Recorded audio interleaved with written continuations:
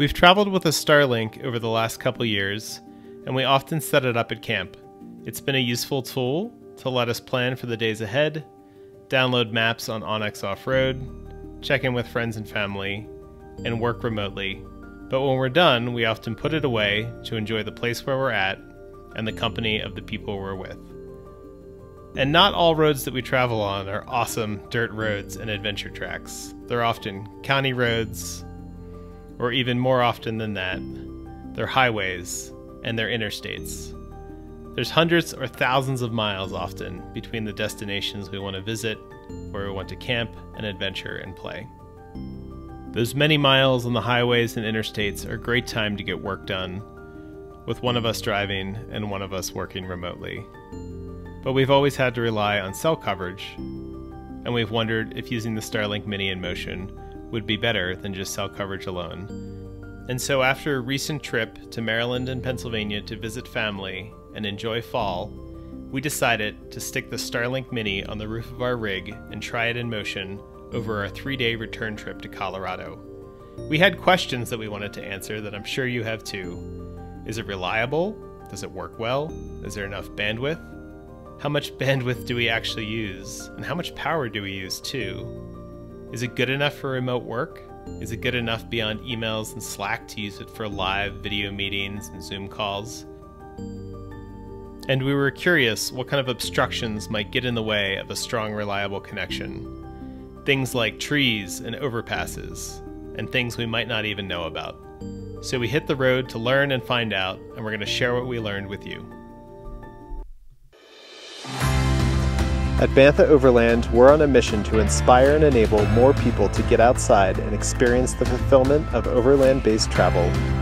Join us as we share our adventures and tips for finding awesome routes and dispersed camping, make our own DIY gear, and try to find our balance of mixing work and play as we try to spend more of our time traveling, exploring, and connecting.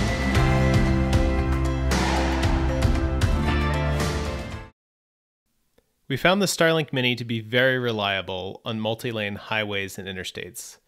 With multiple lanes keeping obstructions well away from the truck and the Starlink Mini, it was easy to maintain a consistent, reliable connection that was good for all types of work. The only issue we encountered in this situation was the occasional overpass, which would produce a quick blip in the connection. For synchronous work like Zoom meetings, this may sound like a quarter second of a robotic voice, or just a little glitch. But really, it's pretty usable, and it's much better than a cell connection that drops for minutes or even longer before you can find cell coverage again. Single-lane roads were a bit of a different story.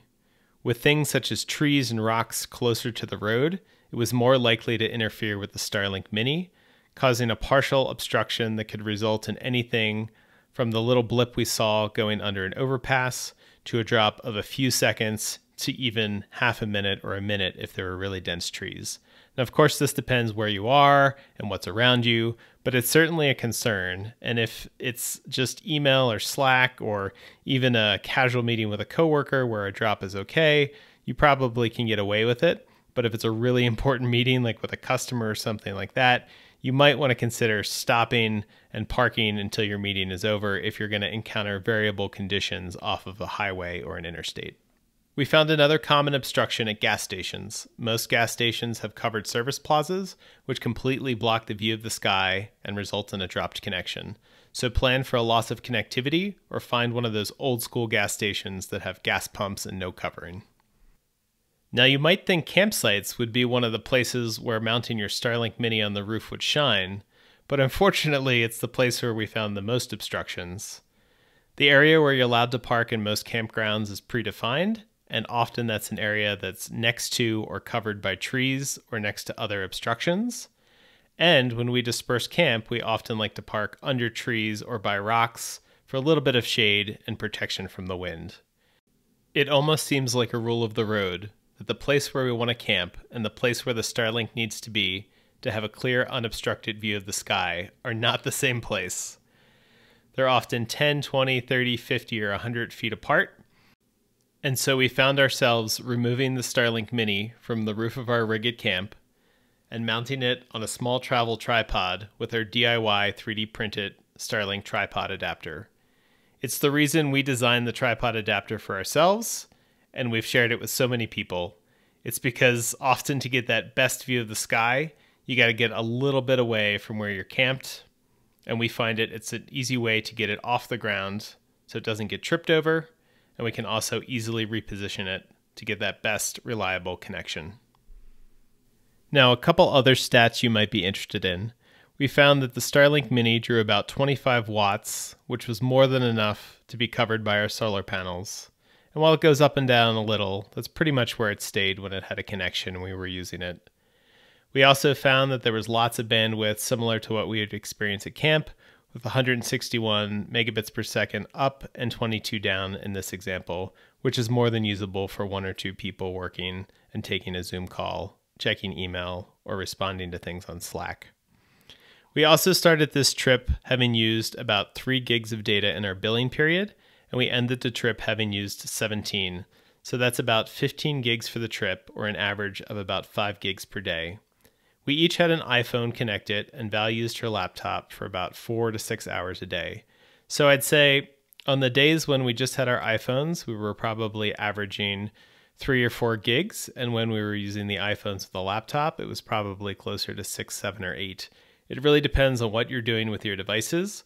I will say that when a device is connected to Wi-Fi, it probably assumes it has tons of bandwidth and does things like backups, background tasks, and there are settings in iPhones where you can limit this data usage. So what did we think of that bandwidth usage? Well, let's double it and say we use 10 gigs a day. Let's say we were watching more YouTube videos, doing large file transfers, posting a YouTube video from camp.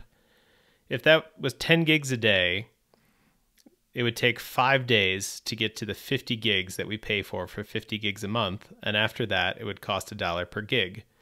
Now currently, the Starlink Roam Unlimited plan is $165 a month, which means if you're using less than 165 gigs per month, you're probably better on the Roam 50 gig plan paying for the additional per gig.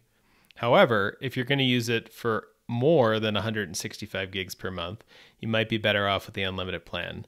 So if you're a part-time traveler and you only use it 1 or 2 times a month for a few days at a time, you may be able to get away with the 50 gig plan. Similarly, if you're conservative with it and just don't use a ton of bandwidth, you might be able to use it as well. But if you're a full-time traveler, I imagine you probably would need the Starlink Roam Unlimited plan for $165 a month. All right, so what did we learn traveling with our Starlink Mini In-Motion? And will we be using it in motion on future trips? I think we learned that on multi-lane highways and interstates it works pretty well, aside from those momentary blips when you go under an overpass. For narrower roads, which are often found when driving on dirt or just being in cool places, I think it would be a little bit more of a mixed bag. Maybe by using the Wi-Fi assist feature to combine it with your cell phone connection, it would still be a plus, but I think we need to take more trips in these kind of conditions to find out. Definitely for those long hauls between destinations that are hundreds or thousands of miles, it's probably something that we'll be using. I will have to say I'm not sure if I'm going to keep it on the roof. We've been in lots of situations where there's low-hanging obstacles, tree branches, and other things scraping the side of our rig and the roof, and I imagine the Starlink Mini might get damaged up there. So I'll probably be playing around with different opportunities to mount it in the window, on the hood, just places where it's easier to disconnect, because I still foresee needing to put it on a tripod to get the best view of the sky at camp. So while we learned a bit, and we're optimistic about using it as a tool in motion, it's not perfect. Anything that causes you to not have a full, wide view of the sky is certainly the kryptonite of Starlink. So I think in some situations it's really going to shine, and in others it might not. It really just depends where you travel and where you adventure. I hope you found that helpful. We're looking forward to continuing to learn about our Starlink Mini as we travel with it on future adventures.